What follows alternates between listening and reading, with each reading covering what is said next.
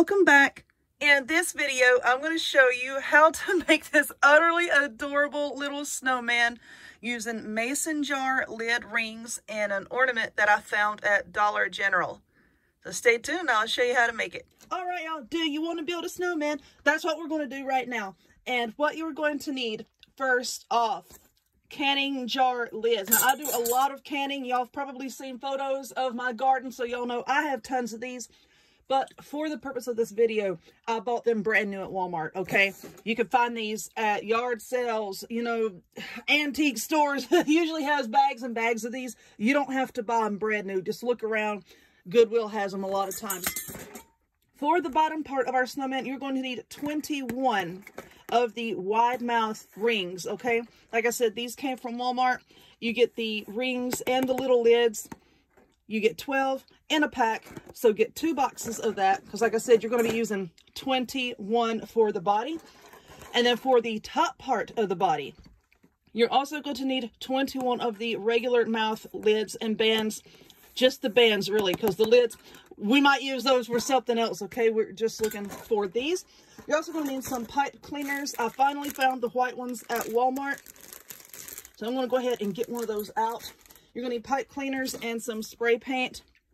I use the Rust-Oleum 2x Ultra Cover paint and primer. This is just regular old gloss white. Some kind of ribbon. I have this black ribbon and this kind of burlap looking ribbon. And these adorable little snowman heads. I found these at Dollar General. How cute are they? They were $3 each. And they do light up. See, his little cheeks light up. How cute is that? So you're going to need one of those per snowman. And let's see, what else do you need? You need some buttons. You need to knock your glue gun over. We need some buttons. And these came from Walmart as well. All right, so first off, and this is the really only tricky part of the craft, is you need to take all 21 of your rings here and thread them onto your pipe cleaner. Now, as you're putting them on here, do you see like kind of how they're kind of like folding in on themselves like this? That's what you're looking for, okay? You don't want them like all willy-nilly, because then when you try to make your little circle for your snowman, it's going to be all cattywampus and it's not going to look good. And this bottom is going to be all lumpy, and you don't want a lumpy bottom. So just thread all of these on there. Like I said, everything after this is relatively easy. Now, you can use twine for this, but you know what? I found that you can get a much tighter fit if you're using a pipe cleaner. And the reason why we're not painting these first is, you're going to see here in a minute, you're going to have to twist these and manipulate them a little bit to try to get them to fit together. And if you paint them first, then you run the risk of chipping your paint, scuffing it, you know, messing it up. So we're just going to spray paint it after we get all of these together. Okay, so I believe this is all of them. I believe that was 21. Yeah, I think so. All right. So anyway, just kind of get them to where they're kind of fitting all together. Like I said, this is the tricky part. Now you just want to twist your pipe cleaner together. And it can kind of help if you can lay it down like this. Pull it really tight and then twist it together. Give it several really good twists. And I'm going to trim the excess end off of this pipe cleaner here. And right there. Okay, so now you just want to fan these out. And you know what? You could paint these orange as well. And then make really cute pumpkins. So just fan them out like this. You just want them to all kind of fit together. See, if you can get this one to kind of fit down inside of that one, just like that. All right, so now you're going to do the same thing with the smaller ones. Put 21 of them together. Fit it together just like this. Don't worry about it being a little bit loose, because once we put glue on here, it's all going to hold it together, okay? So once I get the other one put together, I'm going to take them outside, and I'm going to give them 1 or 2 good coats of this spray paint, and then we'll come back and we're going to put the rest of it all together. My paint has dried, and so that y'all didn't have to sit here and watch me hold these together waiting for the glue to set up, I went ahead and used my hot glue gun here and just glued the two together. Now the bigger rings, of course, are on the bottom. The smaller rings are up here. And then I had jostled the rings around a little bit and they got all cattywampus so that you could see the rings. So I went back with the paint and just touched up a few spots here and there.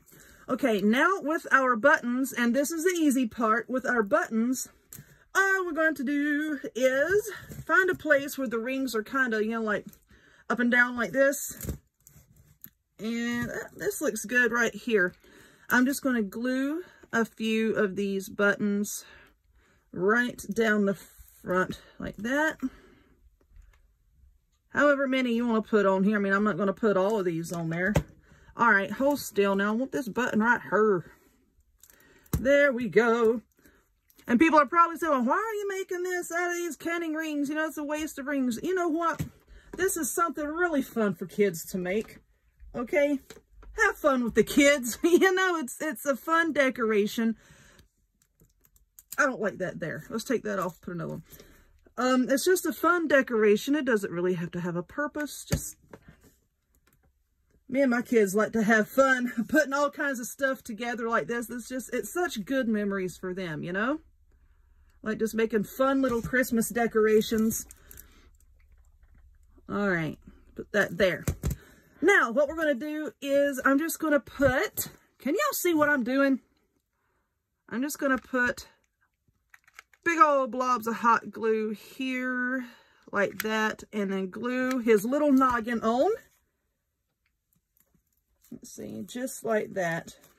Don't want to put arms on this? No, I don't. That's just me. So anyway, now I have some of this ribbon, and I was going to use the black ribbon, but I'm like, you know, there's black in the hat and then the black buttons, and, you know, I didn't want to have too much of that going on. So now I have some of this burlap ribbon, and all I'm doing is I'm just tying it around his neck, sort of like in a scarf-like fashion. I'm going to tuck that down there so that you can see his little smiling face. So what I like about these little styrofoam heads is the switch to turn them on and off is on the very back. And there is a screw-off battery compartment type deal back there where, you know, if you want to, you can replace the batteries if the batteries should run down. I know some of these little light-up decorations don't have that, but I was pretty happy to see that this one did. All right, so now that is going to be his little scarf, and I have like a bunch of little Christmas picks, and now that I say that, I'm looking around and I don't see one. A bunch of Christmas picks from Dollar Tree.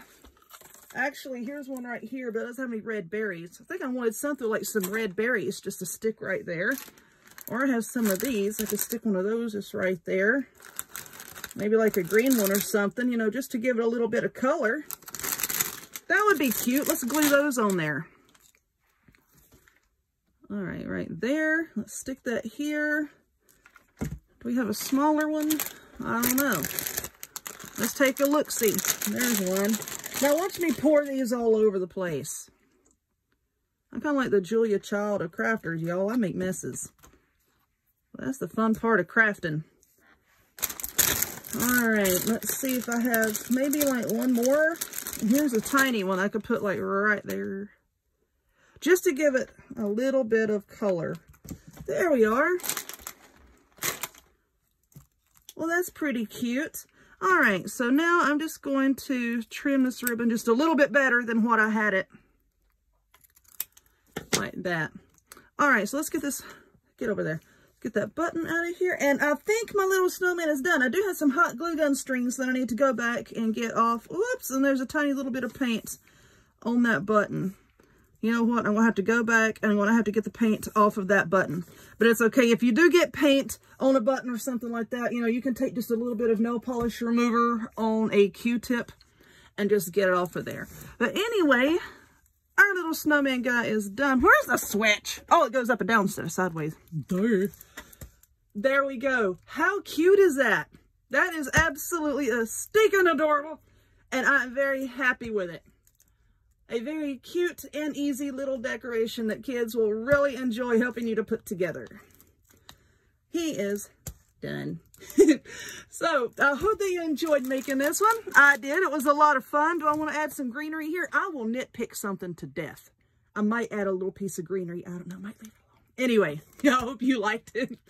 So if you would, give this video a thumbs up, click subscribe, check me out on other forms of social media, the links to all of which will be in the description box down below, and I hope to see y'all next time.